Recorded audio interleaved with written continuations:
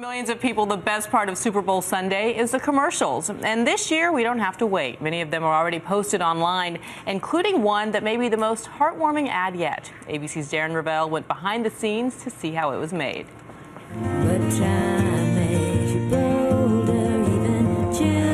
This cuddly Clydesdale steals the show in Budweiser's new ad for the big game.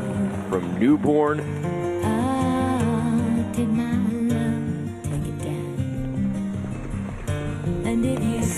to awe-inspiring reunion, as in awe. How cute. In real life, the commercial's young star lives on Warm Springs Ranch in Boonville, Missouri.